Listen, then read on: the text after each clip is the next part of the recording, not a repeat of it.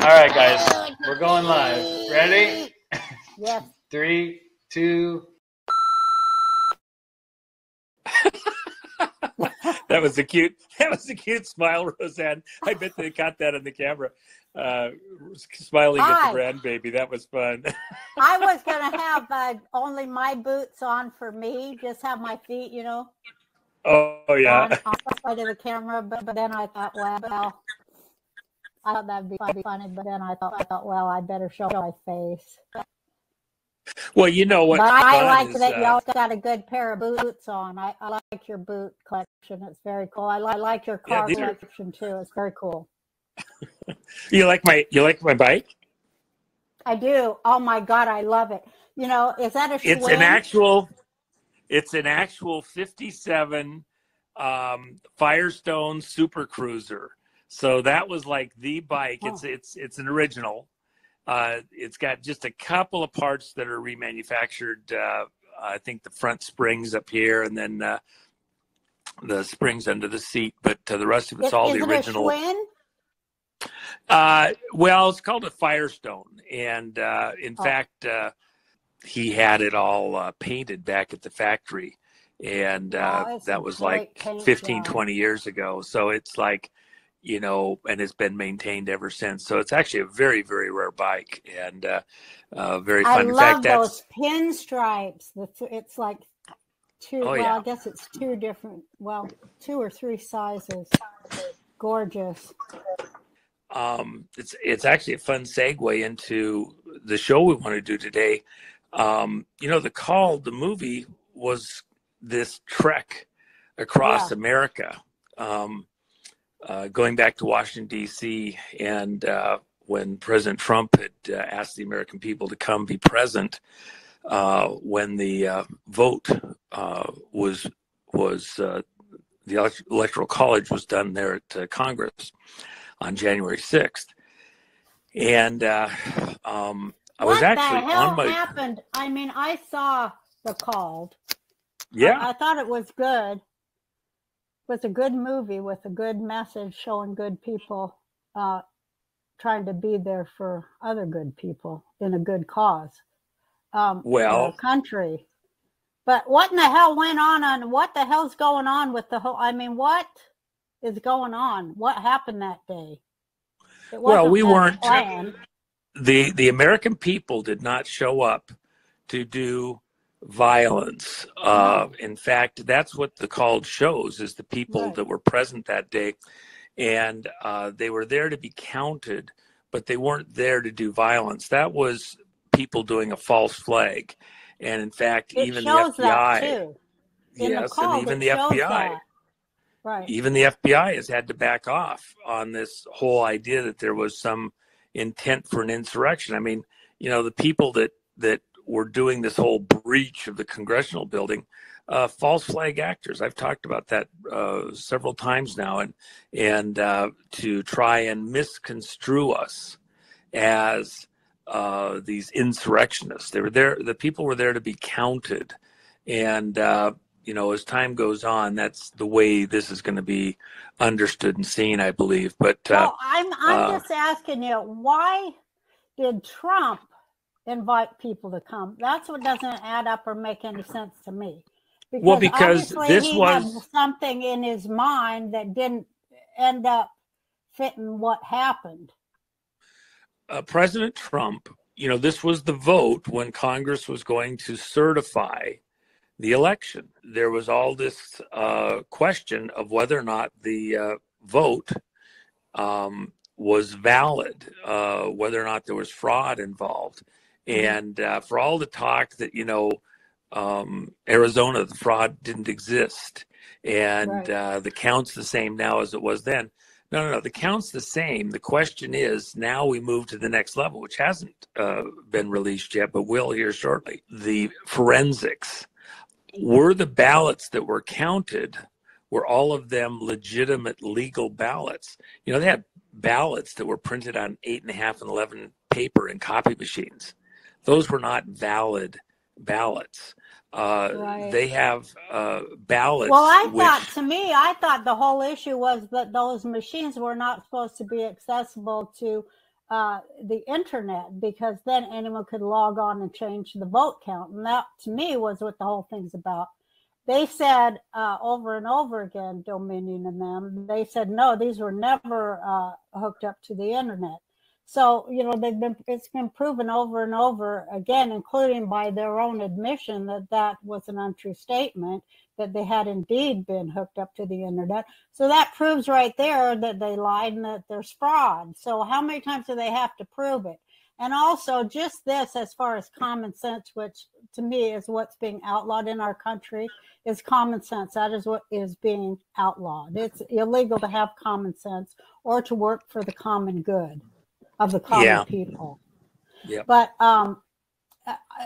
for people to actually think after all the polls they've been doing all this time of right to life and what people's actual opinions on abortion are, from the gamut from the far left to the far right, most people of all those groups are against live birth abortion. Most of people in this country. Yeah. So you're telling me that 85% of the voters, or 85 million voters, rushed out to vote for that, to vote for Biden, and that right there, that proves that it's fraudulent. Did you see that out? Now they've admitted that the test program on the shot, which isn't, by the way, it's a mRNA modifier. It's not a vaccine by any classical definition, but that test program did include cells from fetuses. Well, obviously, if they're cells from fetuses, they mean from aborted children. So what purpose did tissue or cell material from aborted fetuses have doing in the test program? And then others have asserted that it's also in the shot that was actually released. Well, that hasn't been stated or proven that I'm aware of yet. But if it was in the test program and then let's say you removed it, then how does the shot you released to the public resemble what was done in the test program? Whatever the test is supposed to be what's the actual end thing that goes out. And of course, we know that it was not approved by the FDA for human use. It's still in the classified as an experimental drug, and then compelling or forcing people to take it is a violation of the Nuremberg Code. This is going to blow up in people's faces that are pushing this, and it's not that much further down the road. And of course, anytime you talk blood, what are you talking about? You know, we're at this Red October moment, and even what you and I were talking about privately, it's like the Red Sea moment for the children of Israel. This is the whole month of October, everything red China, red in the economy, red in these military terms, inflation. Red in the balance books. Red in the balance books. So we've got, a government shutdown was looming. They've extended it. Only maybe till December. One thing that's not even fully understood is, the reporting for this third quarter is due October 15th for the corporations, government agencies with the inflation, etc. Things go wonky, and that could get narrowed down very dramatically. It's like saying, we're good to go for a couple of months after we start the exodus of Afghanistan, and 3 days later, China's in there dismantling our plot of spy aircraft, and our people are on the run to get out of the country alive. Their timing might not be what they claim it is. So that's you and me. So am I crazy? Of course, everyone says, yeah, you are, but. Am I crazy to think, I'm not getting the real truth about, are we in a war with China? Are we in a war? I think that's a valid question. If let's go back to the vote. The places where this was orchestrated from and the people involved, ultimately, the contention is that it was orchestrated out of China. And even the Dominion machines were manufactured in China. So if you attack digitally with a fraudulent stolen vote to capture control of a country, that is considered an act of war. So if China was involved in digitally twisting and flipping the vote, that's an act of war. Then we're at war with China. And because the leadership is then not valid, they're Manchurians. They are under the control of a foreign entity taking the helm over America. And by extension, the world. If America is this premier power in the world, you control America and you control the fate of the world. And that's, and even China, ultimately, do you say China is its own person, or is China itself in the grip of and under the control of some supranational body or group like a James Bond movie? And that would, in fact, be my contention. It's far more involved, extensive, complicated than most people care to even begin to acknowledge. Well, are they crazy or conspiracy loons when they say that China is run by one bloodline family? Well, really, it's multiple bloodlines there. There's always going to be one that's more powerful than the others. It's like the royal bloodlines around the world. You've got 13 royal bloodlines that trace their lineage back to Cain. And they boast about privately amongst themselves that they're Cainites, children of Cain. And so the right to rule as Cains or kings of the earth by blood. And that extends into China, extends into other places most people don't realize, Japan. All of those groups. How come we never heard that? How come as kids we never heard that there were all these Cainites in the world? We never even heard about them. Well, I mean, it's hidden in plain sight. It's the royal bloodlines. And it's not that they're hiding so much as it's hiding in plain sight. You don't understand the magic. You know, have you ever played the game Spoons? Yeah. If you played the game Spoons, you know, I remember at kids' camps, you know, you'd play the spoons and they'd hand 2 spoons to you and they would be, you know, crossed, uncrossed, you know, upside down, right side up, all sorts of things. And you'd hand them to the next person. The next person would have to decide, is that crossed or uncrossed? Well, you're looking at the spoons. If they're crossed, you say, well, they're crossed. They'd say wrong. And you'd be like, well, what did I do wrong? You'd have to hand them the next person. You'd try to set them some way and they'd look at them, they'd say wrong. And while you're looking at the spoons, the whole sneak of the game, especially for the people that know it, behind the scenes is, are your legs crossed or uncrossed? And so you're looking at the spoons, has nothing to do with the spoons. It's the legs. Oh. And so crossed or uncrossed. And even you could be in on the game, you know, in the game, have your legs crossed. You don't know that that's what they're looking at. And everybody else that knows what's going on is like, you know, looking at you, saying uncrossed, well, your legs are crossed and you don't even know what you're doing.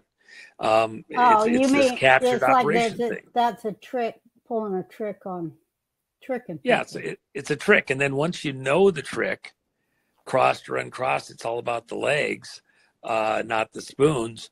The spoons are just a distraction. And so that's this royal thing. You're looking at all the high profiles and everything else, has nothing to do it. Who's the purest blood back to Cain? That's the whole royal trick. And that's why I talk about it in the book and in Kid by the Side of the Road. You know, that's some of the stuff with the royal lineage and like that. So, you know, but not to get too distracted with that right this minute. But why do they think it's so cool to be descendants of Cain? They think it's cool to be a murderer? Well, they view Cain differently than everybody else. They believe obviously they still believe in the Bible, right? Where they're getting the reference of Cain. Well, you know, it's a historical document, you know, to these occultists, these people with their religion hidden in plain sight. They believe that Cain was the child of Lucifer and that the sin in the garden was that Lucifer had sex with Eve, that Eve wasn't raped, that Eve was beguiled and had sex with Satan, Lucifer, the devil, and that she then went and taught Adam the trick. And so she became pregnant by two different fathers during the same birth cycle. And she had twins, children born in the same birth cycle, but of two different fathers, Cain and Abel. That's why Cain is not listed as a child of Adam. Cain is excluded from the Adamic family because he wasn't fathered by Adam. The mother was Eve in both children's case, but not the father. And so they believe that Cain, being a child of Lucifer, Satan, the devil, Samael, he goes by 1,000 names, that being a child of Lucifer, that they aren't just mere human, they're more than human. They don't look at themselves as being less than human. They look at themselves as being more than human. You want to say space aliens or something like that. You know, a lot of people are looking for the aliens, the reptilians that have landed on Earth. The reptilians is just code, just like spoons. It's just code for children of Lucifer from the Cain side of the family, that they're royals. They're the royal bloodlines. And so they count Lucifer as their father. And that's why there's these Baal worshipers, these Moloch worshipers, and they believe that they're children of the fallen angel at Mount Hermon. So that allows them to do the things they do.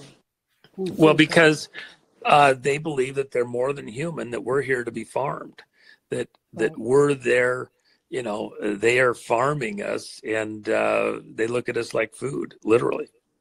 Yeah. So it's a very so they do glorify being a murderer then. Well, they don't look at it as murder in the same sense as we do. They look at it as though they are farming us and we're food to them, and as the devil himself does, a means to an end. And once you kind of understand their mentality, it's a lot easier to understand their actions. Belief, I've said this in articles that I've done over the last several decades at different times, and you'll find it in some of the articles I do under other people's names. Belief is the driver of action. What you believe determines what you do and how you do it. So that's belief, the locos. That's the locomotive of the whole train is the belief. Yeah, it's a beautiful way of saying it. But here we are. Let me just dive into this. I don't want to lose too many people on this. Let me just dive into this. You know, we talked about this Red Sea moment. Red October.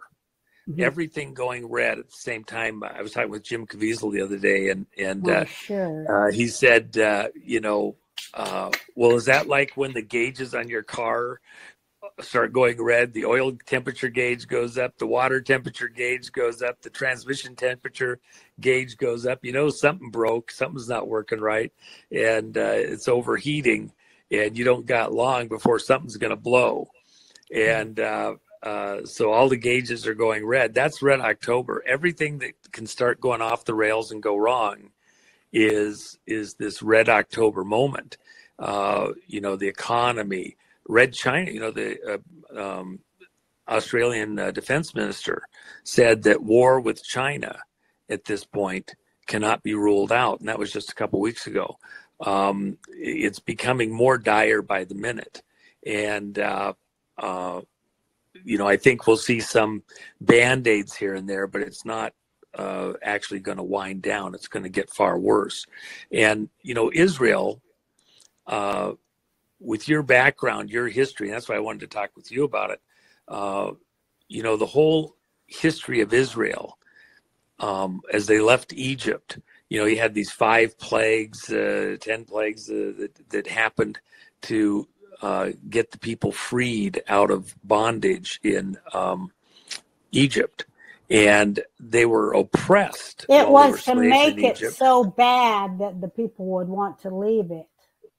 Because they didn't want to. They were comfortable in their slavery, they liked as hard as it was, and they didn't. It was what they knew. Mm-hmm. So to go do something different, they didn't want to leave, and so the Egyptians didn't want to let them go, and they frankly didn't want to leave their slavery. No, they didn't. They were comfortable. It was what they knew.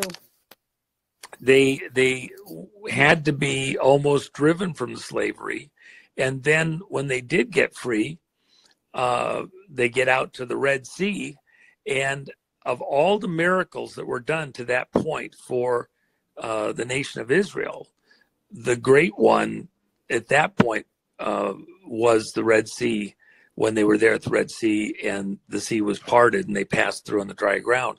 But everything that led up to that, till that moment, you think of these great, incredible miracles, and the greatest of them up to that point in time, was the Red Sea. And of course, that's this moment that America's in. We talked actually now almost 2 years ago, we did an interview talking about this election and the period of the election being like the book of Esther. Do you remember that? Yeah, I do. And yes, I do. In that Esther discourse that we did, we talked about the flip. There's two parts to the flip in Esther.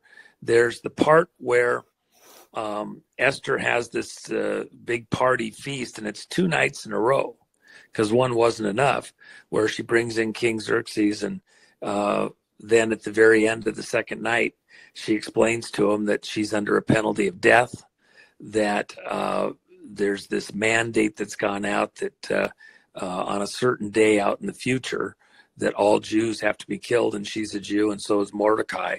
And here the king had been partying with Mordecai and Esther 2 days in a row over at Harem Girl House, and the other person that was present was Haman.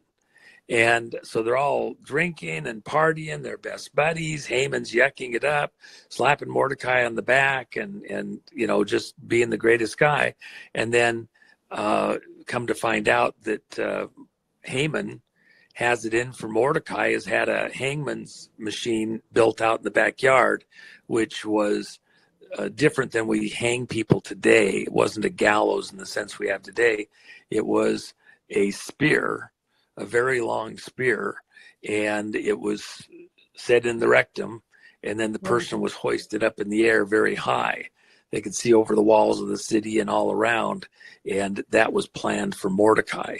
And when the king found out what had happened, and then found out about this device, and we talked about it in our show, and he came back in, he's all drunk, hearing all this, he's trying to sober himself up. He comes in off the patio, and he sees Haman hanging on Esther's garments, pleading with her for her to not tell the king anymore, or it cost his life. You know what a hothead he is, and how he can go off on a moment's notice.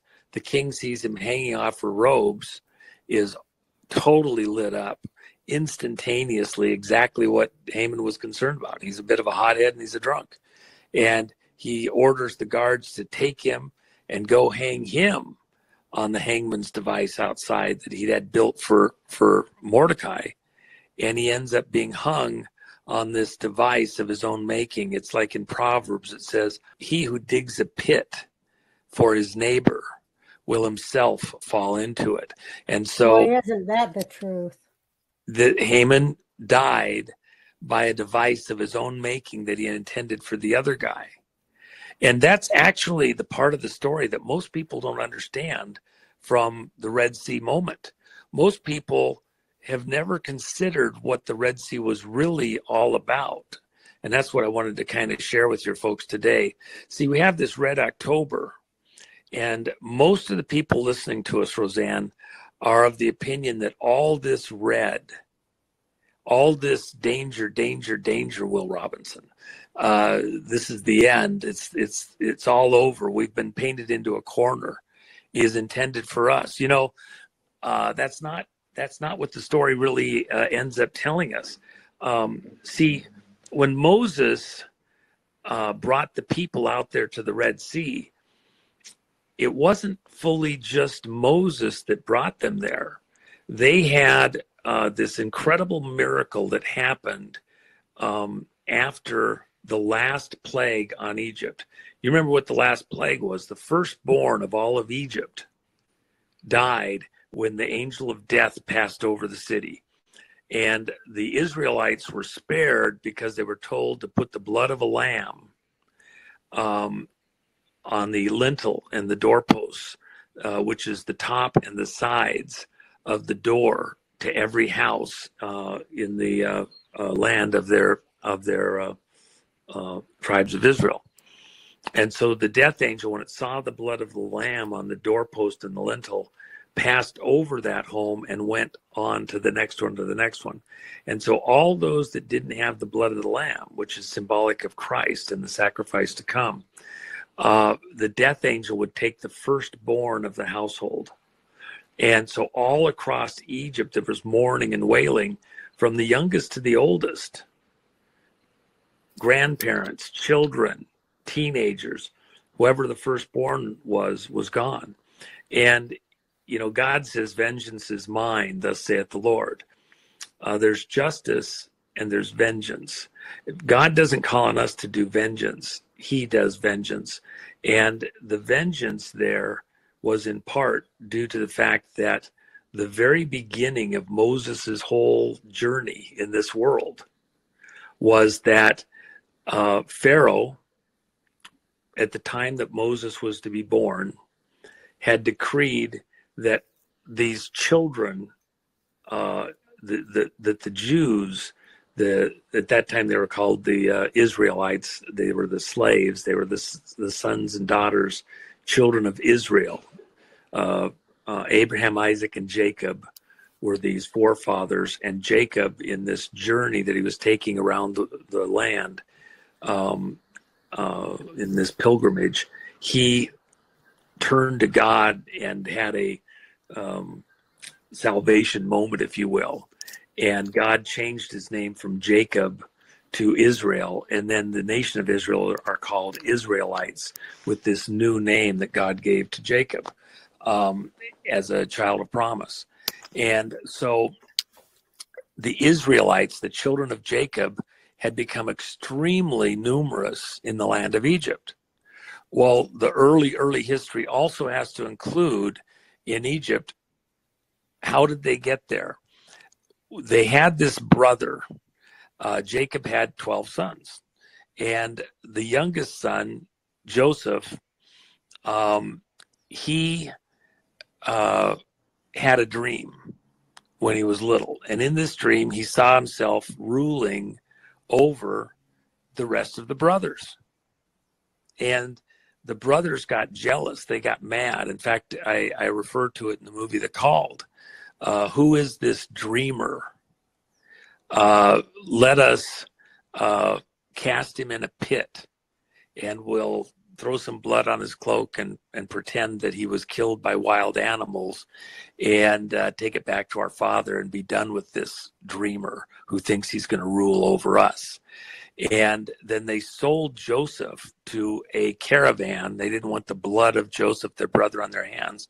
So instead of killing him, they sell him for money, kind of like Judas and his 30 pieces of silver. They sell their brother for money to a caravan that's traveling by, that's headed for Egypt, and Joseph becomes a slave in Egypt by his own brother's hand. And they take his coat of many colors, which was indicative of ruling. And by the way, each of the tribes of Israel, as you know, has a different jewel that denotes them, and they're on the priest's garments, etc. Right. Well, that coat of many colors has the colors of each of the tribes, each of the sons of Jacob. Right. He was a big multi-tribal priest. And so he had that coat of many colors. They splatter this blood from a beast on it, say that it's Joseph's, and take it back to Jacob, their dad, Israel. And he's in horrible pain and mourning because his favored son, the youngest, has been killed by animals. And so it disturbs him the rest of his life, obviously. And he's already a pretty old guy at that point in time. All this time, while he thinks that Joseph is dead, the brothers are done with him and he's gone. Joseph finds himself in Egypt as a slave. And there he has a couple of dreams as a result of the ability to have dreams. And there's all sorts of dramas you can go read. He got accused of trying to rape, Potiphar's wife, and she was setting him up and got mad because it was he, as a slave, didn't want to go against his master. And so she set him up and had him sent to prison. A lot of bizarre stuff. And so then here Joseph finds himself in prison, and Pharaoh has a dream. And one of the prisoners remembers that Joseph can read dreams, interpret them. They call Joseph up. He interprets the dream, and it's the dream where there's 7 fat cows and 7 skinny ones, and 7 fat ears of corn and 7 skinny ones. And all the priests of Pharaoh can't figure out the dream. And he's got them under a threat of death if they don't figure it out. And they don't just have to tell him what the interpretation of the dream is. Pharaoh tells him, well, you got to tell me what the dream was first and then give me the interpretation, or I won't believe your interpretation because you'll just make something up. So the trick is that if you tell me that it's the dream I had and you're wrong, I'm going to have you killed that way. So now all the priests are under this threat of death if they don't come up with somebody that can figure out what Pharaoh's dream was and then what the interpretation of it is. And so they're afraid to give a wrong answer. And Pharaoh, they find the slave kid down on the bottom of the prison, and he's brought up because people said, no, he can interpret it. And he comes up, tells Pharaoh both what his dream was and what the interpretation was. And the interpretation was there were 7 fat years coming and then 7 lean years. And that was why there was fat cows and heavy corn and thin cows and weak corn or diseased corn. And so Pharaoh, because he knows this person has insights that are divine in origin from God himself, to have been able to both give the dream and the interpretation and have it be correct, Pharaoh makes Joseph the number 2 most powerful person in the kingdom, under him only. And so Joseph becomes, literally the second most powerful person in the world in that era, because Egypt is this unbelievable Mecca at the time. So Joseph then, presides over storing up the grain, setting aside everything. Then when the famine hits, Jacob's family is starving to death. They take some of their wealth, and Jacob sends his sons down to Egypt. They show up, and Joseph recognizes them, of course, is probably looking for them because God's given him insight that this is going to happen. And there's all sorts of events happen.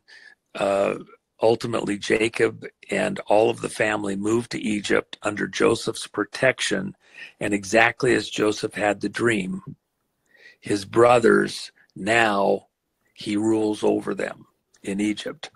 And from that point, the children of Abraham, Isaac, and Jacob show up. And the best guess is there was about 66 of them, is what people want to use for their account. I think there was 77, but depends on who's writing the book. And they show up there in Egypt. And then from that small number, the 12 sons of Jacob become the nation of Israel, nation of Jacob, whose name was turned to Israel.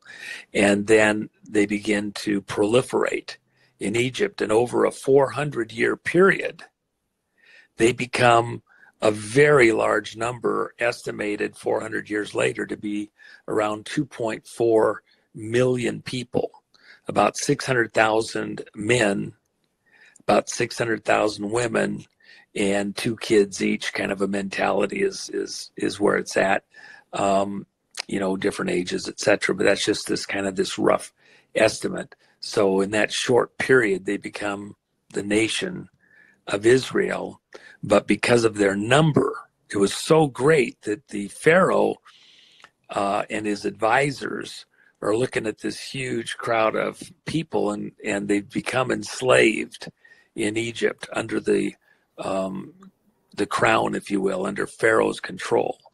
And they were becoming so numerous that Pharaoh's advisors are going, if they decide they don't want to be slaves anymore, there's so many of them, they could take us out. We need to thin the herd a bit. There's so many of them. Sound familiar, anybody? There is so many of them.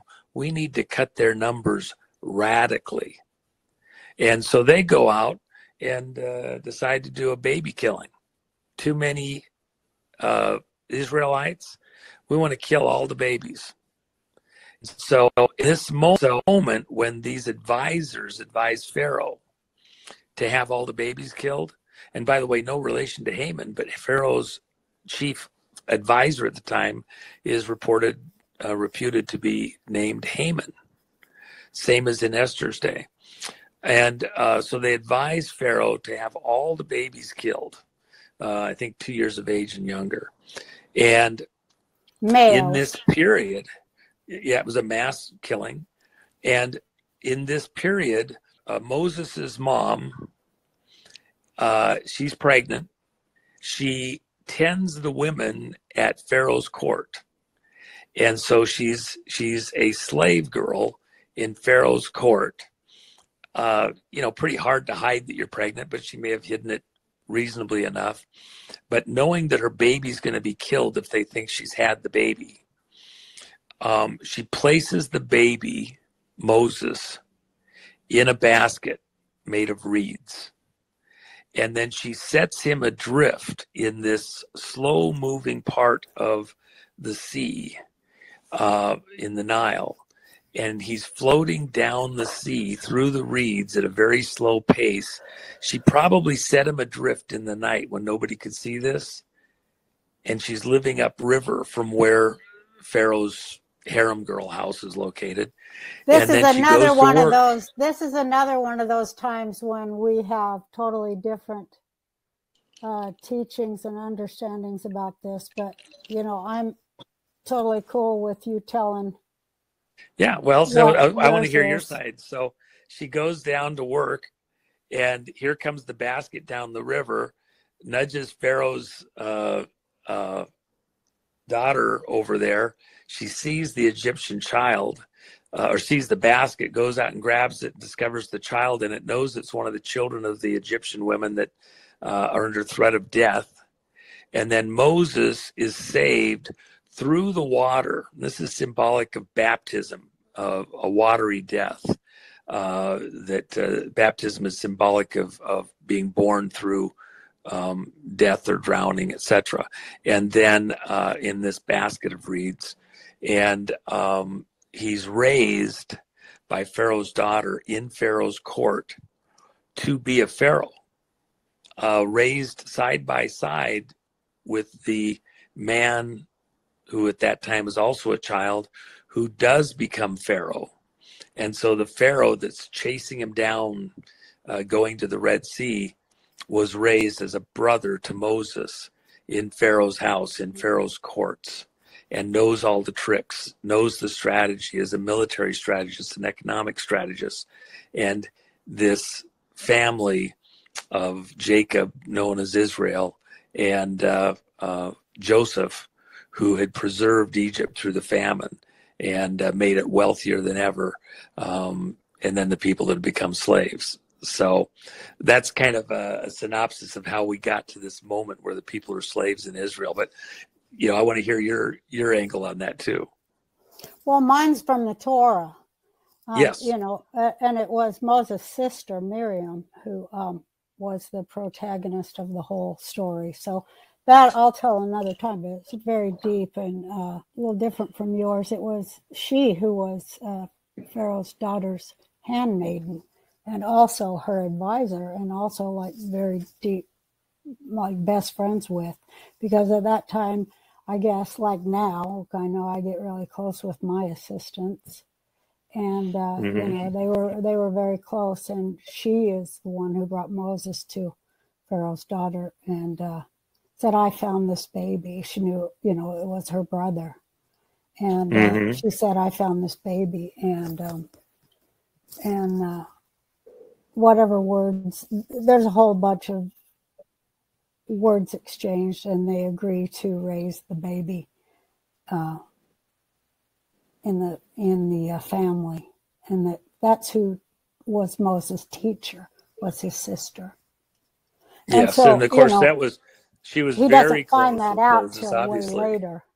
He doesn't find that out till way later. But also we learned that the true hidden hero of the whole story is Jethro, and Torah has a lot to say about Jethro and what he taught Moses after Moses retreated from Egypt to get his head straight of what he felt his real contribution to history was going to be.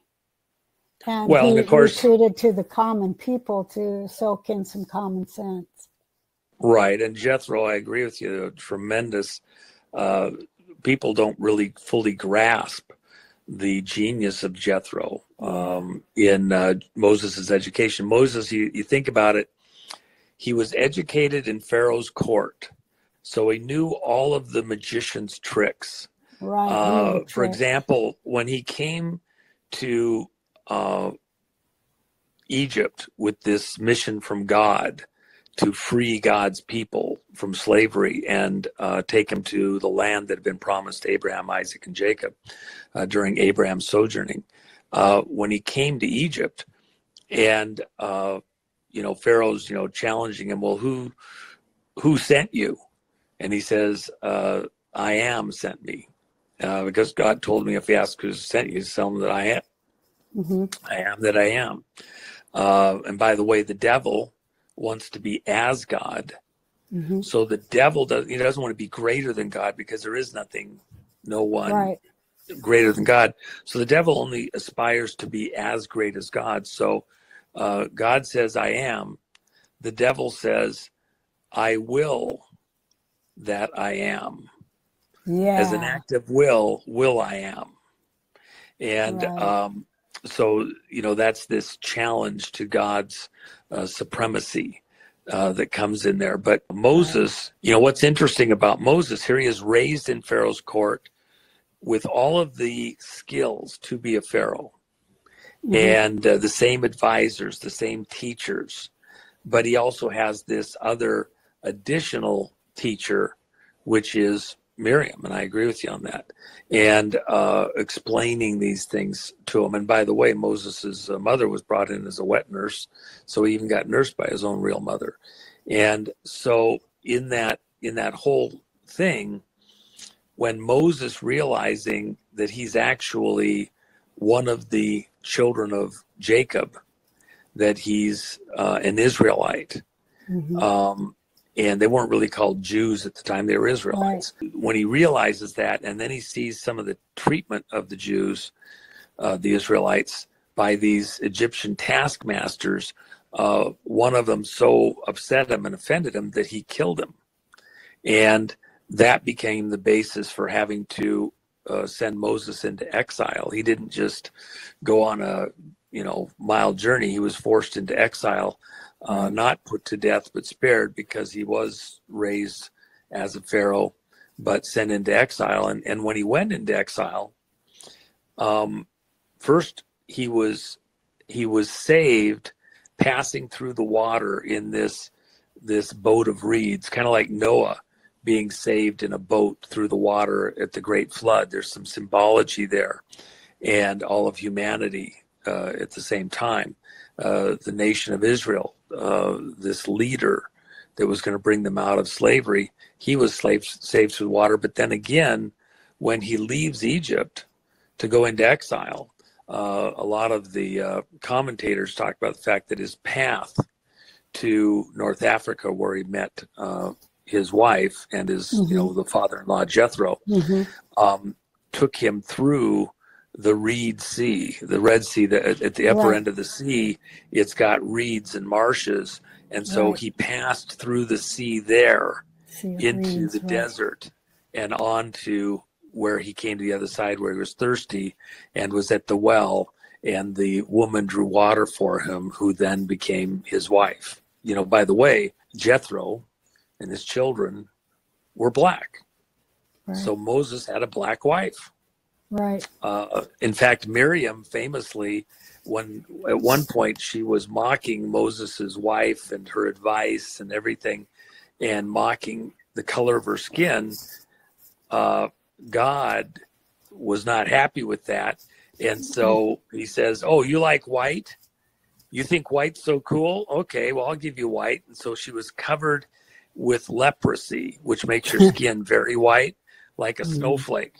And it took Moses interceding to have her, that curse removed from her, because she had spoken against Moses's wife. So, and of course, that's the basis for the extraction of the tribes out of North Africa back to Israel, which are these black people who themselves are seen as children of Israel. Right. And that's this whole segment of the Israeli population a lot of people don't understand. Yeah, so a large part of the population.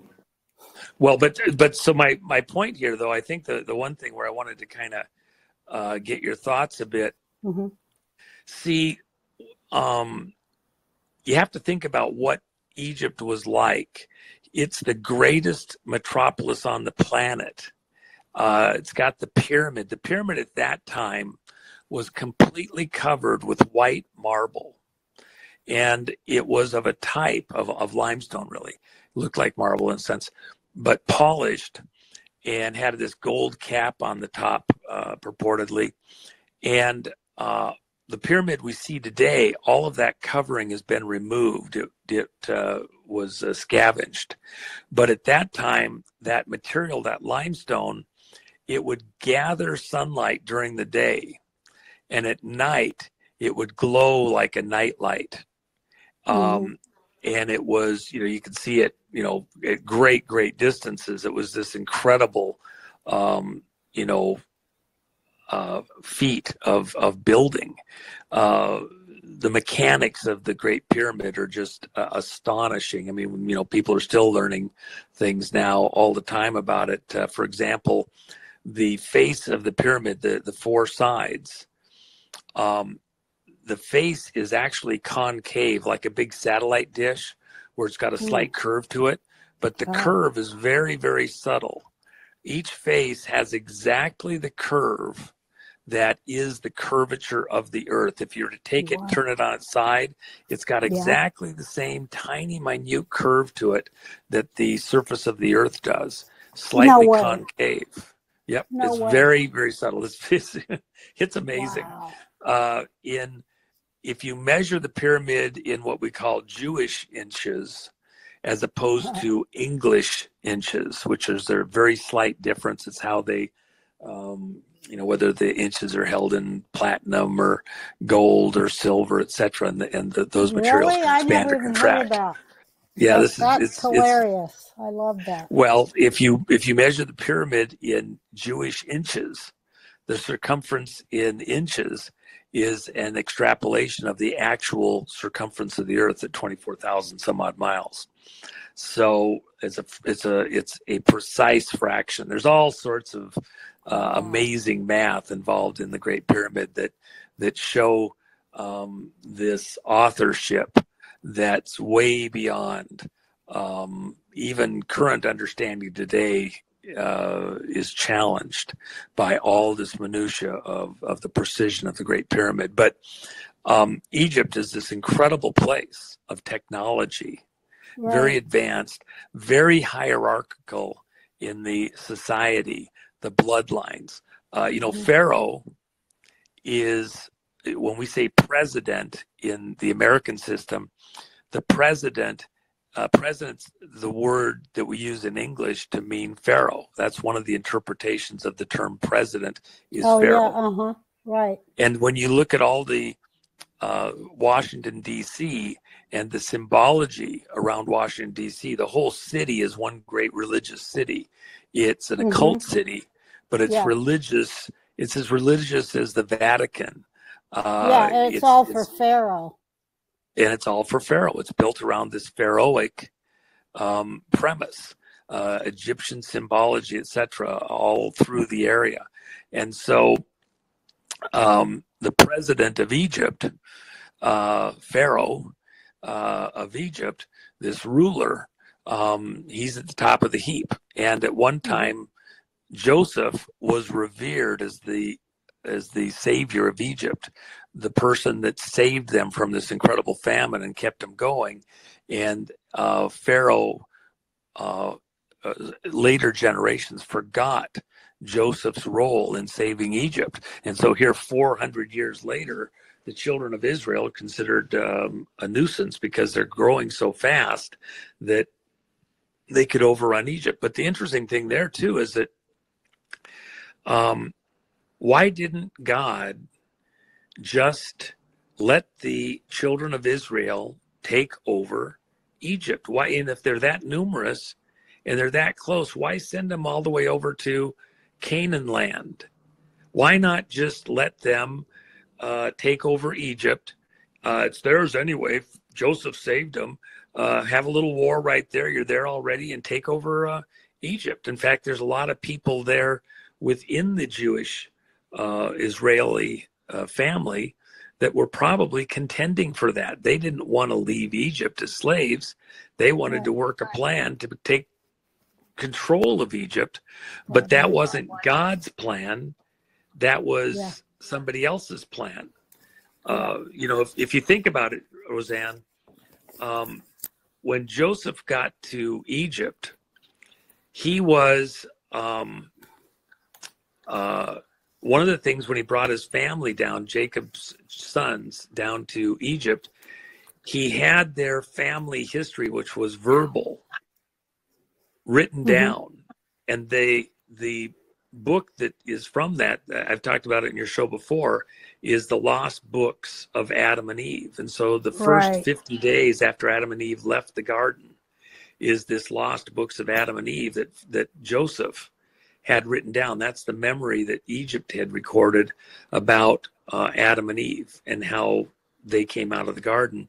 And then the other thing that Joseph did that's not seen now anywhere, but it's purported that he also recorded the wanderings of Abraham, and that was passed on, including verbally.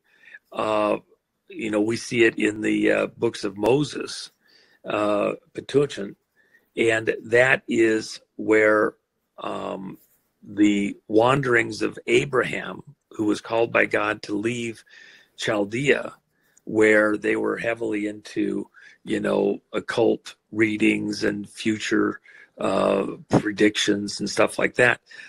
Abraham was sent into this far off land, which was becoming Canaan land, and everywhere that Abraham set the sole of his foot was to be given to his children.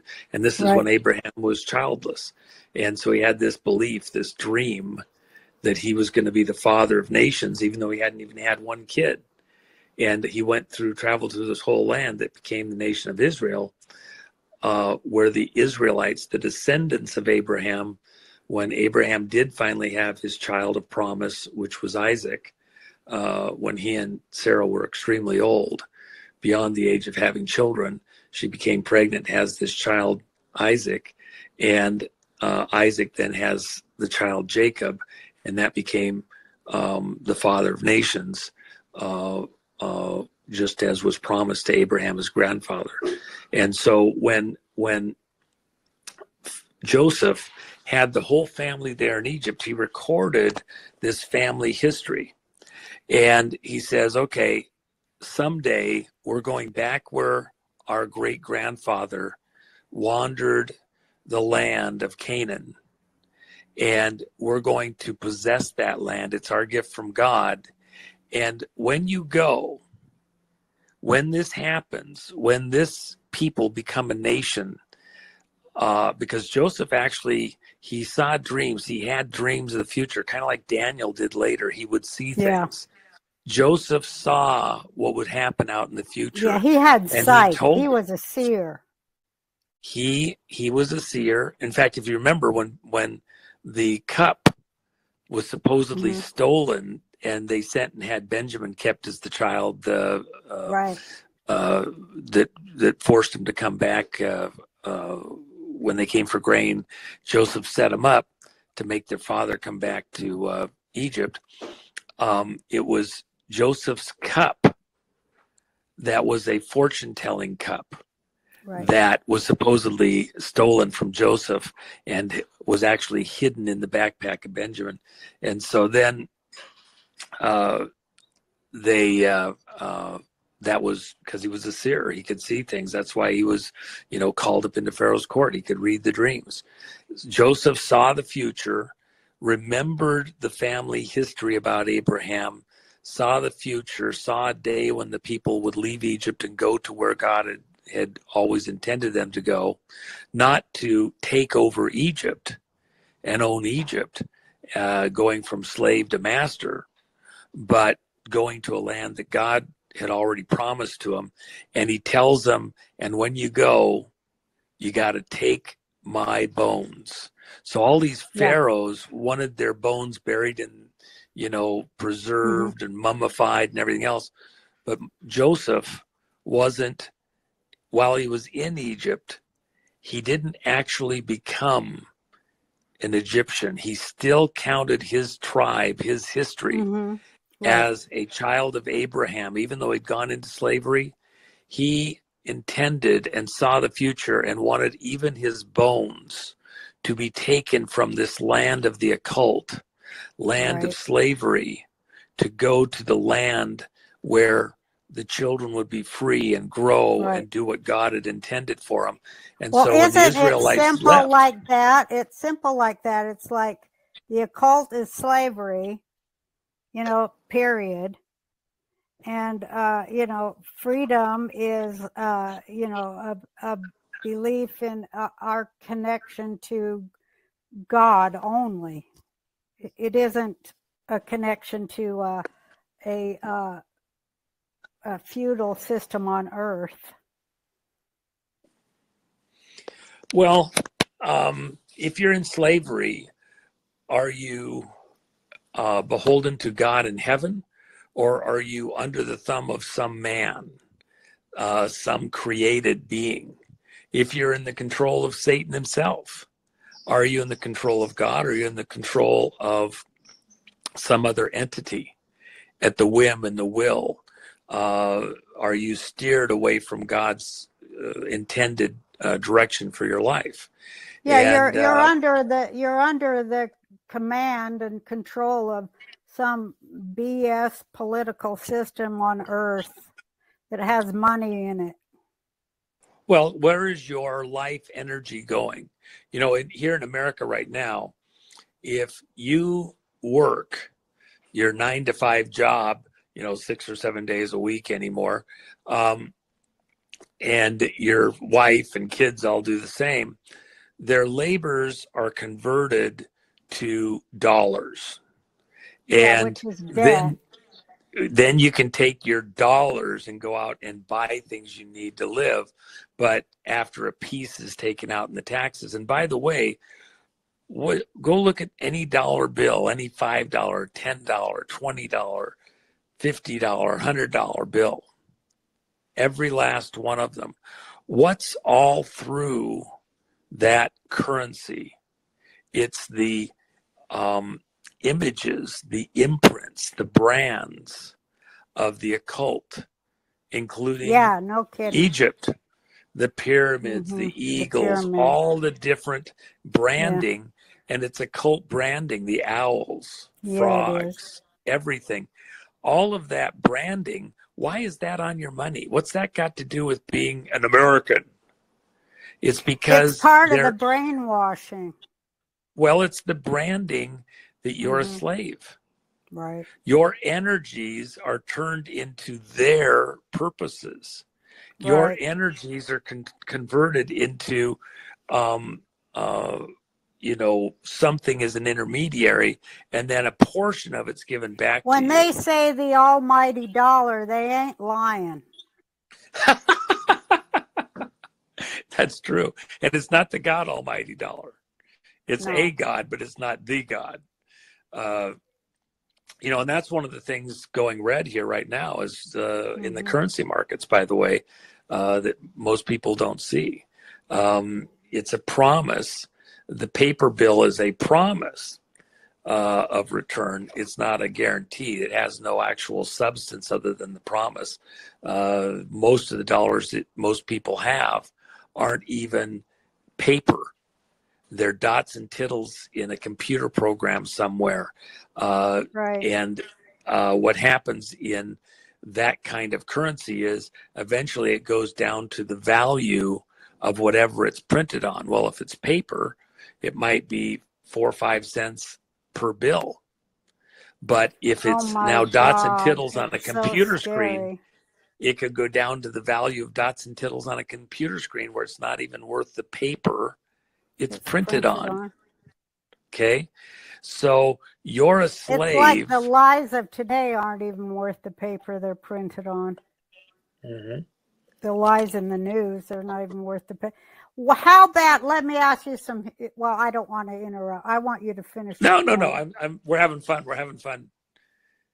Anybody that's listening to us, Roseanne, has to be laid back. Look, if you're in a rush to get an answer, this probably isn't the right people to be listening to. We're having a fun conversation. There's a lot of little dodges and dives here and kind of fun, but you're thinking through how does this apply to us today? And some things aren't clear. You have to kind of go a circuitous route. By the way, Roseanne, the straightest route from Egypt, when the Israelites left Egypt, they knew where they were going. Think about this. Joseph had the dream. He recorded the history. He recorded the family history. And the family history said, you are promised by God through your father Abraham that all the land that Abraham sojourned in, camped in, traveled in, wherever he set the sole of his foot, that was to be given to his offspring at some future time. And so by faith, God promised Abraham, and he was given what God promised, a nation of children. And so those children, the nation of Israel, what Joseph saw was those children had to go take and possess that land. And he knew where the land was. He'd recorded the travels of Abraham. And those travels were through this area where the Canaanites had camped out and built their cities. And by the way, think of it this way. The devil knows what God's saying. He knew what the family history was for the Jews, for the Israelites. He knew what God had promised Abraham. Where did these Canaanites come from? Cainites, the children of Cain. Where did they come from? All the way back to Cain, this back to the garden, this brothers, half-brothers, fighting for control of the planet. So the Canaanites, under the unction of the devil himself, Moloch and Baal, who require the sacrifice of children to serve them, to feed them. Well, right there, that is the definition of slavery. And all of slavery runs with that prerequisite, the sacrifice of children. Yes. And so the children, the Cainites, go out and they occupy the land that was promised to Abraham and his seed, the Israelites. They occupy that. What is that from a satanic perspective, thinking chess 5D? That's imperialism. Well, the devil is blocking God. It's a blocking move in chess. He puts his soldiers out there, his players, his pieces out there to block the children of Israel from being able to ever get in the land. It's a blocking move, and he includes giants, big. Yes, it does. Big stuff. So when Joseph saw the future, and saw where the people were supposed to go. He says, I want you to take my bones with you. But then God, at the end of the plagues and the people leave Egypt, do they head straight for the place that Joseph had said going? They go straight to the place God showed Moses he was supposed to take people straight to Canaan land for the fight? No, what he does, there's a miracle that occurs as the people are assembling, and the Egyptians actually have to pay off the Israelites to leave Egypt. Get away from us, leave us, take your plagues with you. And so they take all of their treasure, all of their weapons. Think about this. They took valuable weapons, swords and knives and shields, and they gave this weaponry. The children of Israel didn't just leave with gold from those that they had served. Right. They had all the wealth of Egypt. All the wealth of Egypt. And think about this, Roseanne. You and I talked about this previously, and I think you're the one that actually specifically said it to me. That was payback, recompense for all the years of slavery. The gold and precious things of Egypt that were bestowed on the children of Israel was what they had earned in the 400 years of slavery. Right. They weren't stealing anything. It was reparations. And there'd been a war condition because they'd killed the children of Israel. That was how Moses was born, in the midst of a massacre. That's right. And was saved through a blood massacre of children. That's right. Through that watery grave and basket, and raised in Pharaoh's court. But when God had all the people assembled to leave Egypt, what appeared at that time? A miracle happened that was astonishing. There was a huge cloud, like a pillar, by day that went up into the heavens. And everybody, you couldn't miss it. It was like a tornado. And by night, it was a pillar of fire and a tornado of fire. And it went ahead of the people. And it was like a guiding light or something. Go this way. And it was, you also had vipers, snakes in that area. And so this pillar by night, it'd keep the snakes away, keep the vermin away. So this pillar of smoke or cloud by day to protect them from the heat, and this pillar of fire by night, providing the warmth and also the light. And it led the way for the people.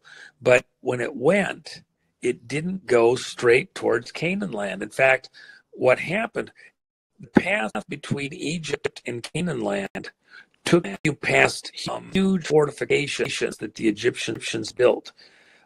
These rock fortifications were for defense, and they were at choke points where if an invading army was to come to try and do harm or take Egypt, these were defensible positions, and they were heavily manned. If the Israelites had gone past those locations, the contention is that they could have been, Pharaoh changed his mind. They could have been attacked. They'd be vulnerable. And plus, they'd have had to fight with the Philistines to get across their land on their way to Canaan land. And they weren't ready to fight. Even though they had the arms, they didn't have the skill sets. So God, not Moses, God took them a direction with the pillar of cloud by day and fire by night out along the desert road, or deserted road, if you want to put it that way, but this barren desert road, and over beside the Red Sea or the Reed Sea, and along the edge of the Reed Sea, and around all those fortifications, around the Philistines, to head towards the land that God had promised Abraham and intended God. It was a long way around. And while they were traveling along, getting there, what happens? I was just talking with Jim Caviezel this morning. we were talking about, he took this walk, kind of impromptu, with Father Mahana, a friend of both of ours. He's the guy that actually did the exorcism of the White House for President Trump and Melania. And they took this sojourning that's called Camino, the Camino. It's where the word El Camino comes. Go trucking with your El Camino, your Chevy truck. The Camino is the walk. It's the journey. And so Jim took this long walk in Spain, 526 miles. I guess when you walk that far, you know exactly how many miles you went. Yeah. I was saying, about 500 miles. He says, no, 520. I says, 520, you know that exactly? Well, actually, it's 526. You know, I guess you would. You'd remember it. Well, God took the nation of Israel the long way around, but that whole time he's getting them in the right mental state. He's training them how to follow his lead, and they're a lot of going them had around to these die obstacles. off too. Well, but He in wanted that a lot early of them stage, to die off. well, in that early stage there, they were all strong. Remember, the children of Israel had been in slavery. Think back to Moses. At the time that Moses was born, besides killing all of the young children, Pharaoh, by his advisors, Haman and others, his advisors said, stop giving them hay. What the Israelites were doing was making bricks. And so they were provided with straw, and then with the straw, they would make these bricks with straw and clay. They'd fire them up in a kiln, and that was used for building. So they were really the basis for the building there in Egypt, all their big construction projects. So when Pharaoh did this decree to have the kids killed, he also said, and now force them to also go out and gather their own straw and rubble for the bricks themselves. Don't just provide it to them. And in that time period, with these extra labors placed on them, which made their days of labor longer, they became stronger. When the children of Israel left Egypt, they weren't weak. They were strong because of all of their labors under these harsh taskmasters. They left Egypt with all these goods, all these possessions, all this armory. They didn't have the training to use it. They didn't have the mentality to use it. They had the basis for wealth. They had the basis for strength. They didn't have the mind or the training to be strong. And this journey on this long path out of Egypt was about getting them to come together and work together and think together and all that. That's what this journey, this walk is all about. You know, Jim was talking about that you start out with all these possessions and your backpack on this Camino run. And by the time you get a few days in it, you've left all the stuff behind you don't really need because it's heavy. You start out with a backpack that was 40 pounds and ends up with a backpack that's 20. Yeah. And you stop, you start casting stuff plus all the weight you lose. He says you start out with a few pretty fluffy. By the time you're done, 526 miles, you're skinny as a rail and you can't take in too many calories. You can eat like a horse. But that was the route that God was taking the children of Israel on. And that's this moment when we talk Red October that we as a nation are in after all this trial and tribulations of the last year and a half and the dramas and this fight that we're in. And now here we are at this Red Sea moment as a nation, as a world, really, observing what's happening here. And you have a lot of Americans that are of a mindset that it's all over, we're done. You know what happened was the pillar of fire by night and cloud by day, not Moses, the cloud led the people around this way. And at a certain point along the edge of the Red Sea, God told Moses to tell the people, stop and go back. And everybody was like, what?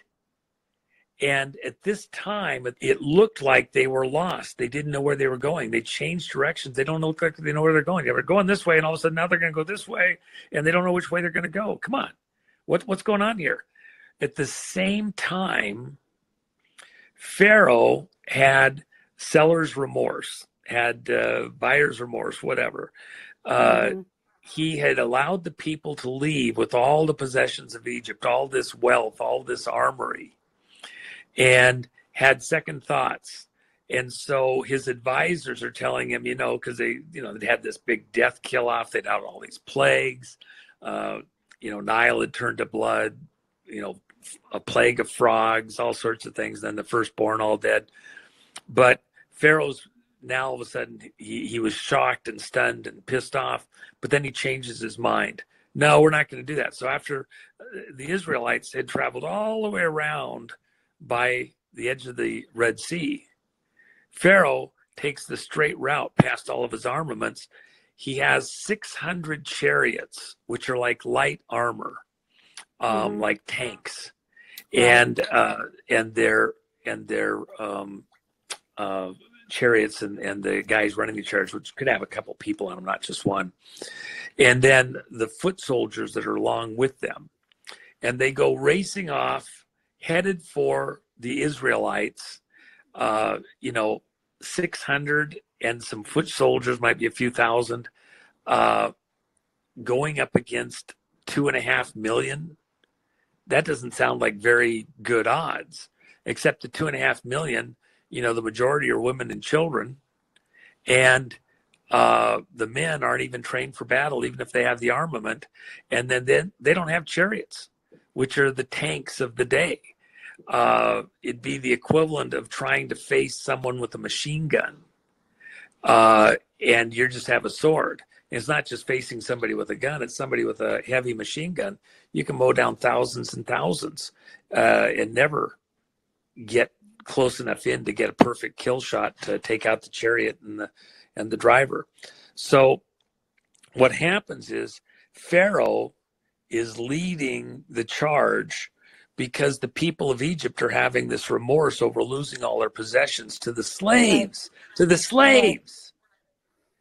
They can't stand it. They're pissed off. This is a really deep subject, and we haven't even broached it. We have to have this conversation some other time, because I have a thesis about this whole thing, but we won't discuss it this time.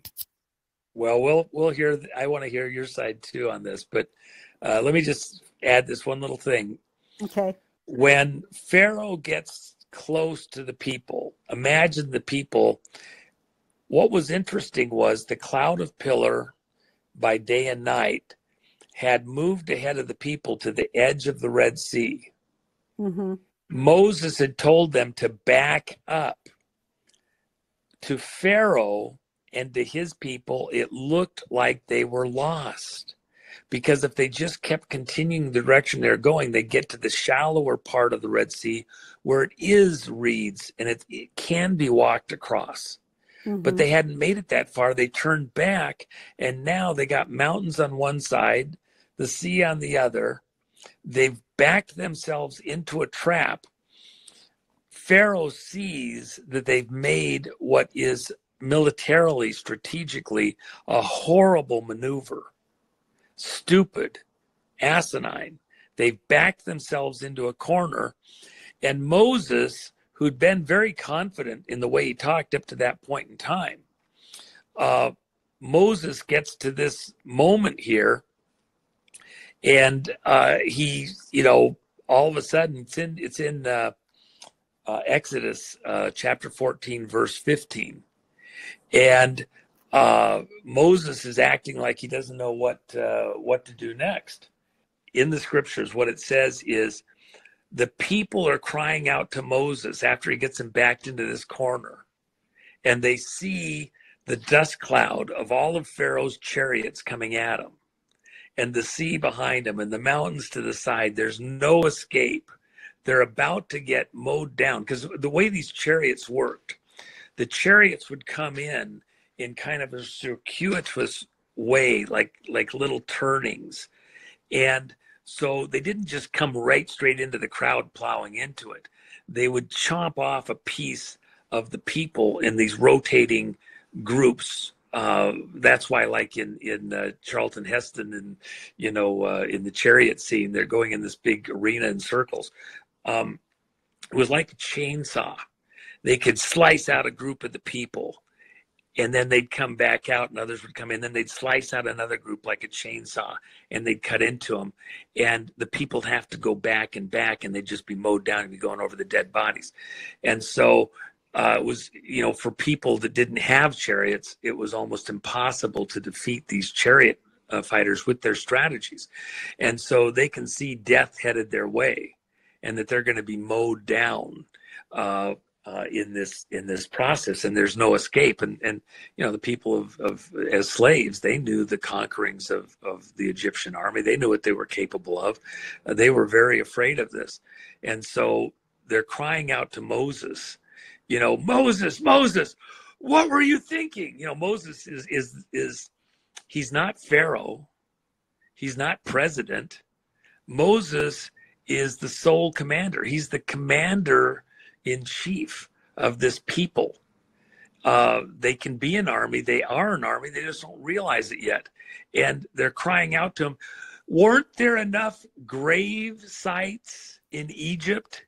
Did you have to bring us out here to have us killed? You were raised in Pharaoh's court as Pharaoh's brother. You did this to betray us. You brought us out here to have us all killed.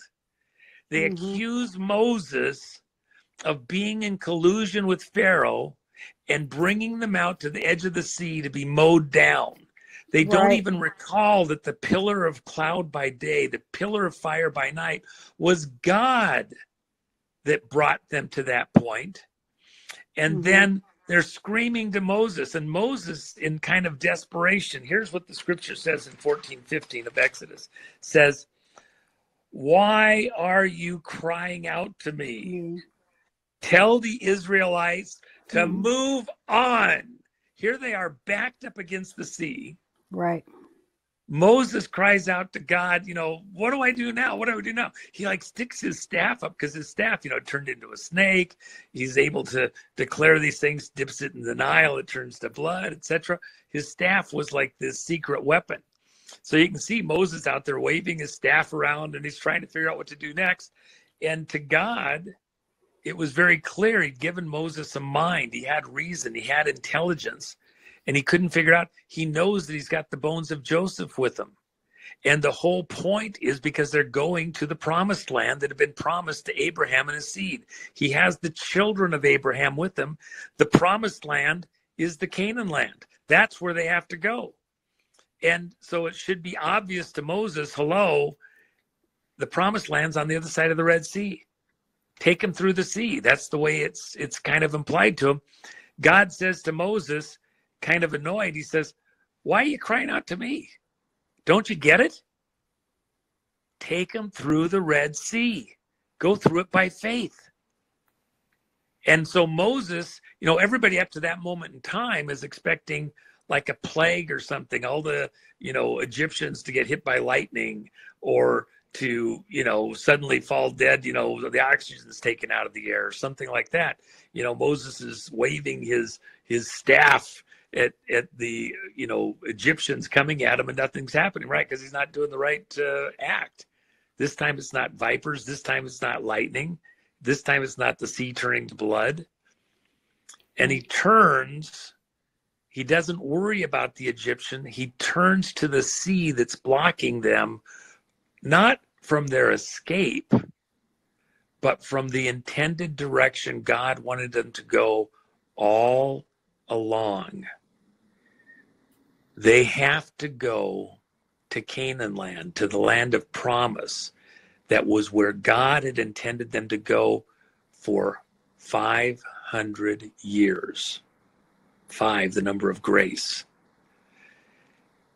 He turns to the Red Sea, this huge blockage, waves his staff in the air, and the sea parts before them, and then the whole nation of Israel, which is backed up. I mean, you can imagine all the people see this group coming at them, and they're getting in tighter and tighter and tighter and tighter. You know, there's no escape here, there's no escape there. They just keep moving tighter and tighter, and then the sea opens up, and the water piles up like mountains on either side, gets higher and higher. But the people pass through on dry ground, and they walk right through this open sea because there was nowhere else to go. They were pushed through, you know, coerced through, whatever, but they get moving. And in the scriptural account, as they get to the other side, the Egyptians are still closing on them. The Egyptians got sucked in. They thought, even the Israelites thought, that the sea was their doom. It was their gloom. It was the very thing that was the path to their freedom. And so as the last Israelite gets through the Red Sea, as the Egyptians are closing in on them, the interesting thing is that this light armor, these chariots, they're heavier, and their wheels are thin. And as they're going through this seabed floor, while it's dry right on the top, that weight goes down in and the mud starts to cake up, and then the chariots don't want to go straight, and they go askew. And at the last bit, the chariots are like turning. The horses can't pull them through because they're bogging down in the seabed. And they're slowing down as they get closer while we're waiting for the last of the women and children to get through on the other side. And as the last one steps above the waterline, God removes the block, removes the walls that held those angels' hands that held the sea back. And the sea, which had piled up like mountains in height, suddenly collapsed down on the Egyptians, drowning them all. And in the record, in some of the recordings, it said that Pharaoh himself, in those last moments, leading the chariots nearly to where they got to the Israelites, at the last moment realized he wasn't going to make it, saw the waters collapsing, and declared, "The God of Israel is the true God." And because he made that pronouncement, even at the edge of death, his bones were preserved. His body was found in that aftermath. And then his body was taken back to Egypt, mummified, and kept as a marker through history that he himself had found that God was in fact the true God, and declared that even in those last moments there in the collapse of the Red Sea. And from that point on, of course, the Israelite nation saved through water, just like Moses was, just like Noah was, just like is symbolic in the baptism in the New Testament. And the people go on to do all the rest of the things they do. There was complaining and mourning and, you know, bizarreness. The people were dying off because you can take the people out of Egypt, Right. but you can't take the Egypt out of people sometimes. And only those that could have that taken out of them were allowed to go into the promised land. Right. And that was this rest of the story that we'll tell some other time. Yeah. I like the part of the story where they were wandering around for 40 years while they tried to figure out a system of jurisprudence and a system of law that was not wholly dependent on a system of slavery. After they just come out of slavery, what were they going to invent to replace it that would be a system of justice for the people? That's my favorite part of the whole five books of Moses, is how the way they tried to create something new. And of course they were unable to do it, but the whole story, it continues on that they, you know, the story still continues to this day. How do we do it? Well, How will we you know, do it? the one thing you mentioned, and I think it's very relevant to Jethro. Moses was having to preside over, as judge, all these disputes of the people. So somebody'd have an argument with so-and-so, they didn't agree on something. They'd come to Moses, you have to decide this, you have to decide that. They were wearing him out. And Jethro, at one point, comes to Moses, and thank goodness for good fathers-in-law. If you get the chance to get one, you're really blessed. And so here's this Jethro, who's just a tribesman. He has sheep that he raised. When Moses went into exile in North Africa, he became a sheep herder of all things. And he's got his wife and kids. He's out there living in a tribal existence. He goes from Pharaoh's court, the most extravagant type of living that existed on the planet at the day, with everything, every service, every blessing bestowed on you, the most modern city on the planet, and he's a ruler in Egypt. And he goes from there to exile to being a sheep herder. He spent his first 40 years in Egypt and his second 40 years as a sheep herder in North Africa. And by the way, the 40... But except for Jethro and his daughter that Moses married, that was a ruling class family over there too. And they in that realm, and yes. She was a priestess, and so that was like he went from one Pharaoh's court to another. And got all the training, and it was a different type of experience, but royalty of a different sort. Yeah, absolutely. 1000%. Isn't that but crazy? The beauty, it is, and the beauty of Jethro is, here he is out in the Sinai when Pharaoh took the children of Israel and goes out into the Sinai, does this leaving Egypt and everything else. He has his family with him. Right. And his own family, including his father-in-law and other relatives. Right. And so his father-in-law pulls him aside and says, listen, Moses, you're being worn out. You're becoming frazzled from having to judge between every single dispute of the people. What you need to do is have one representative from each of the 12 families. Right. The 12 tribes, the 12 children of Jacob, whose name was changed to Israel.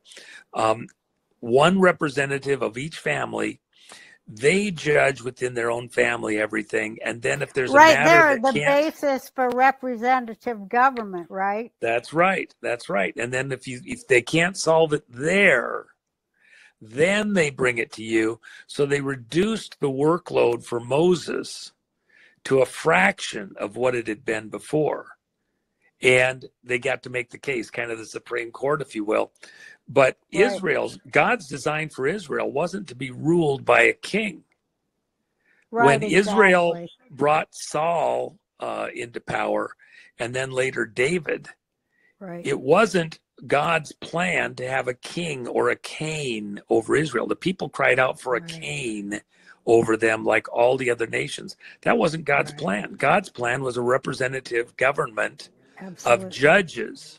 They left God's plan. That's how it was in the temple, which they say that the temple was like a pretty representative government and pretty representational, like kind of like the United States in its purest form of our purest form of government before it all got effed up, by we got a hybrid. We got a hybrid of these things. We got a pharaoh and a representative situation with judges deciding between them. And we got some bad, speaking of the reality of today, we have some very bad judges and it's just not working our whole judicial system. It's just not working. So I figure like Red October, that's scary about our judicial system making these mandates that people are going to have to obey, I guess, that are just, they're not even constitutional, but I guess they're going to enforce them or something. It's also scary. What scary time. He didn't want a king or a cane over his people. He wanted a judges to preside over the people. And so we've lost our way, or there was a losing of the way there. And of course, Moses. Yeah. Well, How did we lose our way as horribly as we've lost it? How did we end up here? We're in an imperfect world. The people that put together our form of government, at the end of the day, there's this Constitution, which is the contract between the people and its government to control government, where the people control the government, not the government controlling the people.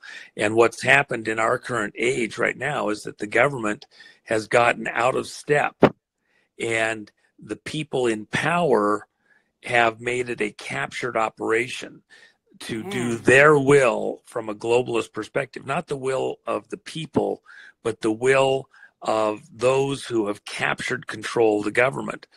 And so this moment we're in, this Red Sea moment, even right now, if I was going to say what's the direction that America's about to go here in this Red October, we're backed up against the Red Sea. It's blocking us, but what's it blocking us? Is it blocking us to our demise, where we now get mowed down by Pharaoh's chariots, by Pharaoh's mandates, by Pharaoh's rule? By Pharaoh's technology? Well, do we get mowed down like a chainsaw? Does it just come through our ranks? Or is this the moment?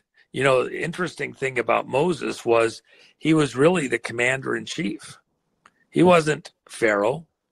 He had been in Pharaoh's court. He was raised to be a Pharaoh, but the Pharaoh that was chasing them down was raised side by side with Moses.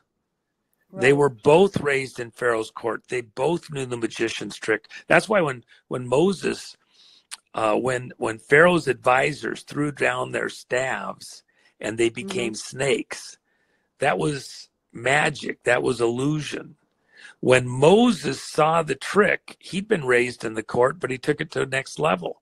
He threw down his staff, and his snake ate all the other snakes of Pharaoh's advisors. And so they didn't have a staff. A staff was considered a symbol of rule. And so if you had a staff and it was marked correctly, if you waved your staff walking around Egypt, everybody knew, oh my gosh, it'd be like symbol of rank on your uniform, and you got instant respect because of your staff. When Pharaoh had his advisors throw down their staves, and they became snakes, and Moses's staff became a snake also and ate all the other snakes. It ate their symbols of power. It was like pulling the stripes off of your command there right in front of them. It was like breaking the sword on the deck of the Missouri, and embarrassed them all.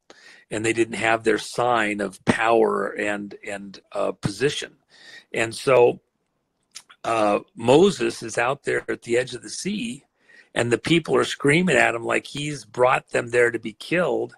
And once he understands what he's supposed to do, once his mind clears, God says to him, why are you crying out to me? You're here at the edge of the Red Sea. The promised land's over there. The obstacle for you isn't the Egyptians, it's the sea. Command the sea to part. Command this mountain out of the way. And the sea becomes mountains to either sides. They pass through the center of this mountain of sea, and then it collapses in on the Egyptians. The very thing that's intended for us right now here in America, this Red Sea moment, with the collapse of the economy, with the collapse of the stock market, with the loss of your future retirement savings, with an economic crisis, with inflation going to the moon, with Red China threatening war over Taiwan, and every kind of disaster, all the gauges moving into the red zone. This moment isn't actually, it might look to the president, to the Pharaoh, like they've got us cornered and they're going to take us all out and we're all going to, expire here shortly in this chainsaw of shots. It might look that way, but the reality is this is not our annihilation moment. God, through Moses, told the people, all those people chasing you down right now in those chariots, not one of them will you ever see again after this day. And then Moses turns to the sea, raises his staff, it parts, they pass through it, the sea collapses in on them, and all of them die. And this moment for America is that kind of a moment. You're going to see that the very thing that was the obstacle, it collapses on them. We move forward. We're supposed to survive this. You were made for this day. This event, the people that are listening to you, Roseanne, are here for a reason. The people that are part of this conversation right now, the word to them is, don't be screaming and crying and moaning against Moses. It was God that brought us here. God that made us come to this moment at the edge of this Red Sea for this exact time you were created to go take the possession. There's a bright day ahead. There's all sorts of things. There's going to be Nuremberg type trials for those people that tried to destroy us as a nation with this concocted moment. But it's like a Jubilee moment. When Israel, in 1917, the land was set aside for Israel in the 1917 Balfour Declaration between Lord Rothschild and Balfour, setting the land aside to buy up the land. 1967, 50 years later, the Jubilee year, Jerusalem was returned to the people in the 67 Six-Day War. This is the same thing here for America. We're in this war that was thrust upon us. We didn't ask for it. We didn't look for it, but we won't shirk away from it. We're going to have this engagement. Was it entertaining? But the way we're going to have it is by God. We're going through the Red Sea, and we're going to live, and we're going to see another day. Those that are pursuing us will not. That's this Red Sea moment. Well, it seems that way because I was thinking about the Purim boomerang thing and about how 2016, after that election, boy, they kept on saying that Trump had colluded with Russia and blah, blah. He needed to get impeached, and everybody who helped him collude with Russia to steal the election, they needed to be arrested, and they even arrested a few. You remember that?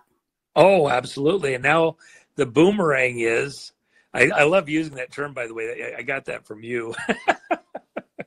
The boomerang is all those people that intended to take out Trump, all of their machinations, all their alliances, which were China-sided, are about to be exposed and are being exposed. They will fall into the pit that they dug. That's right. That's exactly what it seems like. The pit they dug for Trump, saying he stole an election with Russia with, $1,500 in Facebook ads. They brought Facebook into it, saying they stole the election with Russia, Facebook, and they dug that pit for Trump. Yep. He tried to, and they did arrest people, Roger Stone being one of them, and other people, and they did try to impeach him, and they did, all of that stuff. And now look at there's the gallows there, and just seems like it. And then I was reading, hey, it says Purim was the Halloween of, the Purim is the Halloween of the, Judaism. Oh, I'm so glad you raised that.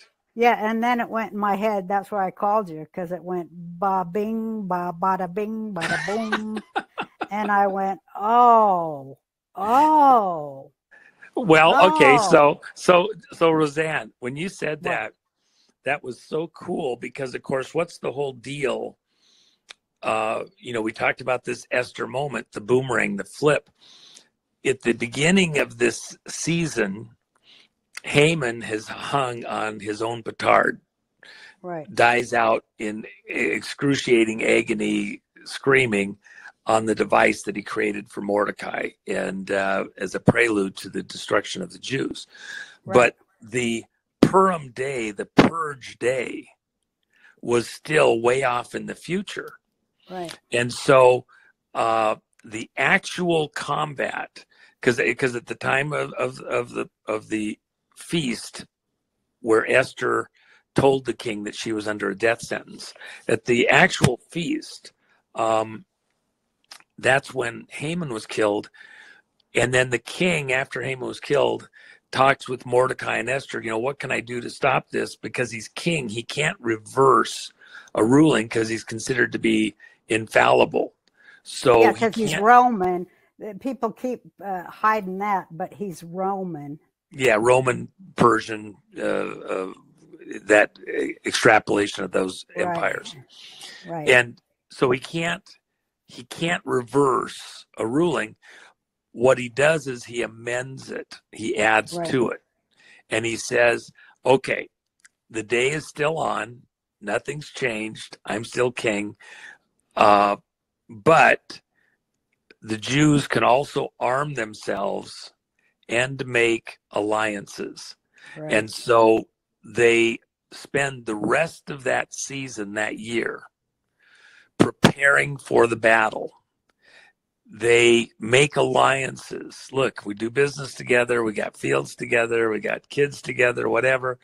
Let's be friends. If Haman's kids, his 10 sons, are going to come for us, we'll work together to defend ourselves. We have shared interests, joint interests. Can we come up with a contract to deal?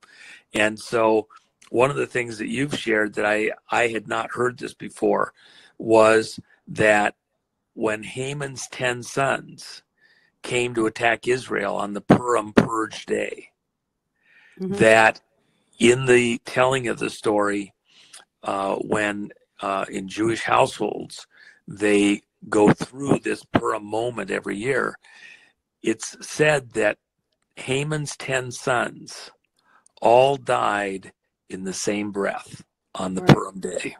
And that Purim day is this Halloween day. In the Catholic Church, All Saints Day is November 1st. All Souls Day is November 2nd. And on the numbers, those are also relevant because 11 is the number of war. It's the number of discord. And so 111 or 11-1, 111 is this war number. And then 11-2 or 2 times 11, 22. There's all sorts of symbology involved in that.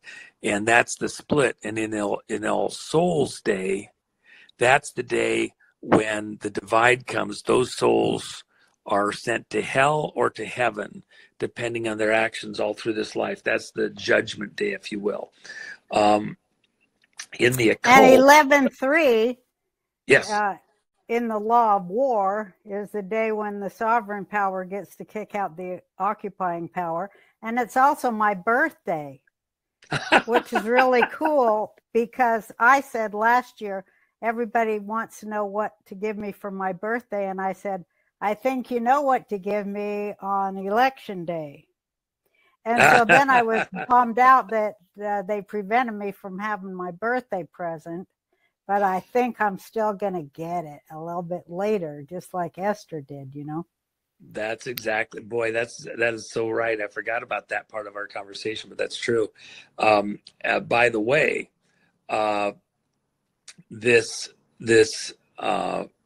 in the occult, the way that they prepare victims for sacrifice is by terrorizing them, by adrenalizing them, because they drink the blood. And so they adrenalize them, and then it makes the blood give them certain effects like a drug, a high. And so they take days doing that. In this reversal, in this boomerang, watch what happens and think about that as these people who've been terrorizing the country, terrorizing the world by their actions. That which they dug for everyone else turns back on them, and the timing and the days. There was going to be some symbology there. And by the way, that 11:3, when was the reversal on that? 3:11. Stand by, enjoy the show. What you'll learn down the road is going to be amazing. Thank you so much for this conversation. Boy, it was about 10 levels deep. I loved it, of course. I love all those levels. And thinking, I was going to start out with a prayer to, because I feel like, well, we need to start doing that to ask God's protection from the enemy when we start talking, and when we start sharing ideas about God and the good stuff. We got to ask for protection. But I felt it all through this convo, and it was wonderful to talk with you, and a lot of good info there. When we were talking about the Red Sea and the splitting of the Red Sea, I was saying that some people, I've heard them talk about splitting of the Red Sea actually being the human blood, and the splitting of the Red Sea being coming back to be about herd immunity, or coming to that, the blood doing its job that it's supposed to do before bad stuff is entered into it. A healing coming. Well, again, there's this baptism, passing through what is symbolic of death with the water. The symbology going back to Noah and the flood, and even the pre-Adamic period where there was a flood before Adam, where there was civilization on earth, but they were the pre-Adamites, some prior civilization. And that's where we go into this Plato's discourses about that era. And of course, that's the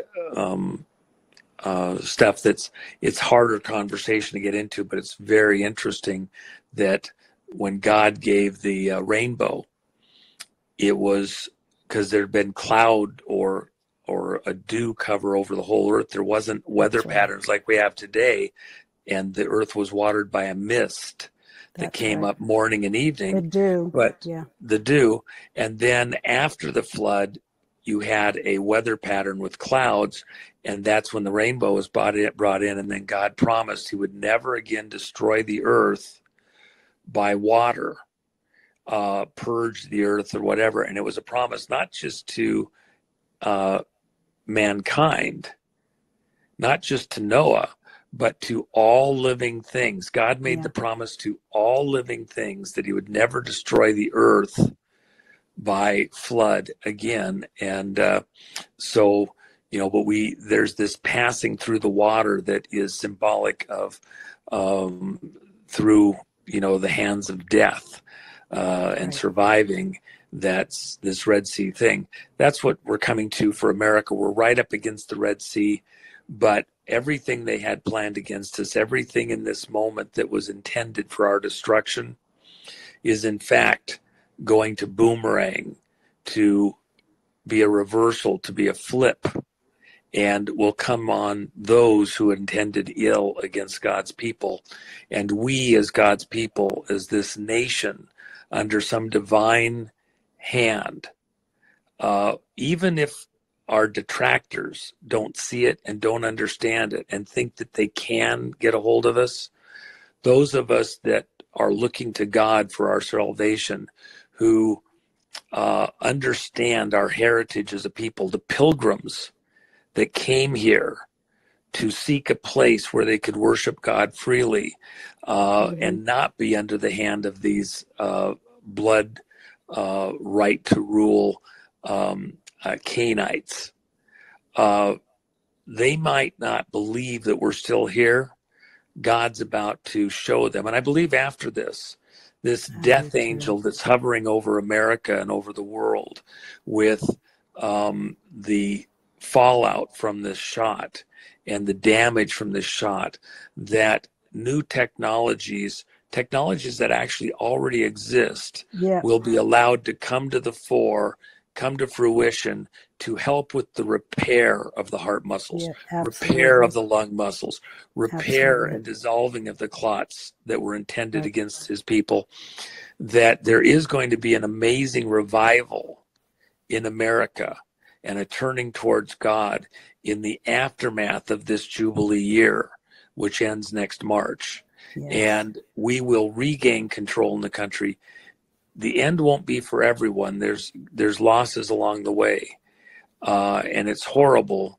But those of us that keep our eyes on God, stay pure, including in the blood, will be part of the revolution, the pushback against those who would bring us back into slavery or keep us in slavery, to free our country, to worship God, to be his servants, and make this place the promised land.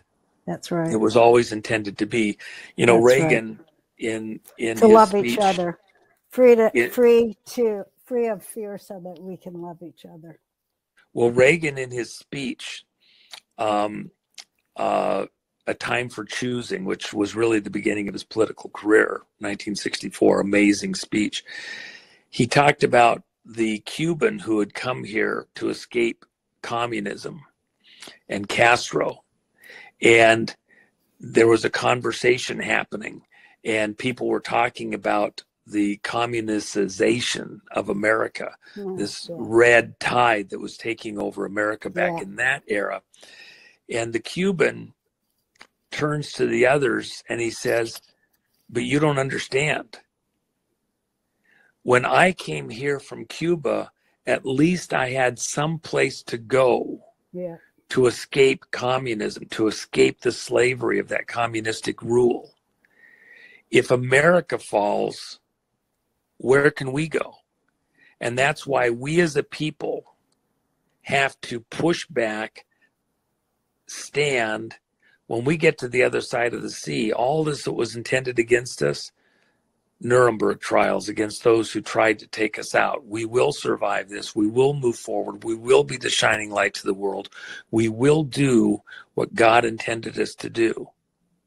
Even if it's, the road is not going to be easy, even after this Jubilee year. We have work to do. But we will survive this. God, please, in your heaven, hear our prayer. And with that, Roseanne, let's say a prayer together. Before we end, Father God, we thank you for all of your blessings. We thank you for your protections. We thank you for your fire by night, your cloud of pillar by day to protect us.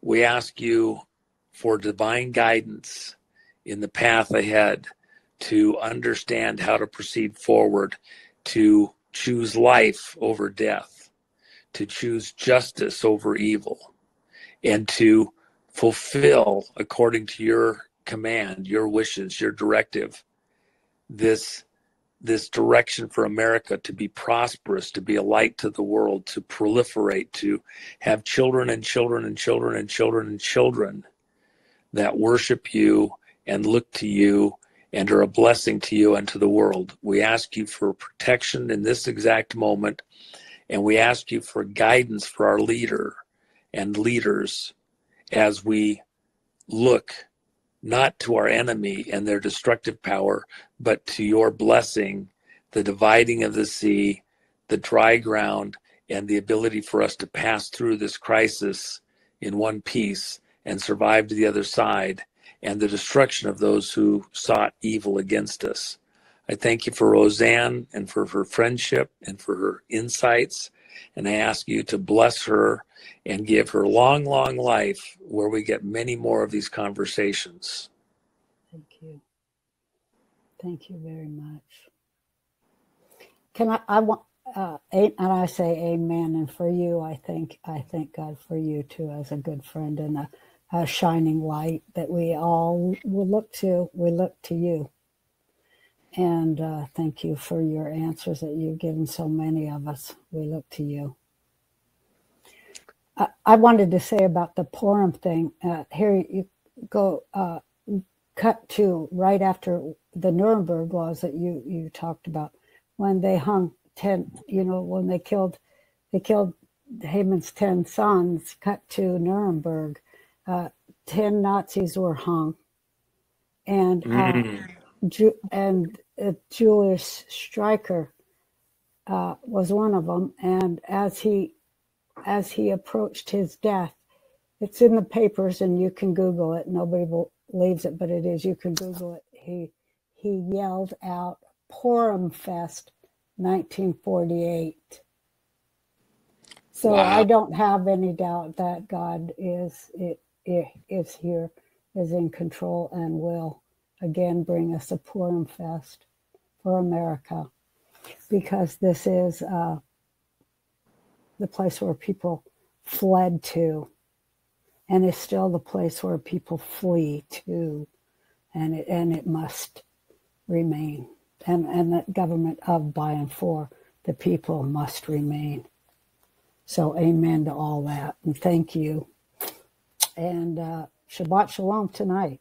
It's a big one. But anyway, I don't know when this will air, but it was a good one. We'll do it again.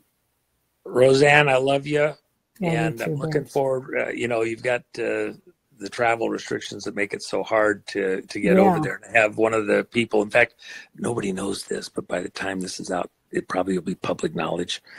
We have a airing date. The Sound of Freedom, and that's going to be God. Public. And then the other thing, by the way, too. Are you going to give it out or what? You're not. I'm not going to give it out. Well, I'll let that be made public, but it is in February. And then the other thing is, great. People need to see that movie. It's going to blow everybody's minds, and talk about people finally getting the truth and crossing over to the other side. I can't wait till people see it, because it's part of splitting the consciousness open that allows us to get to the other side.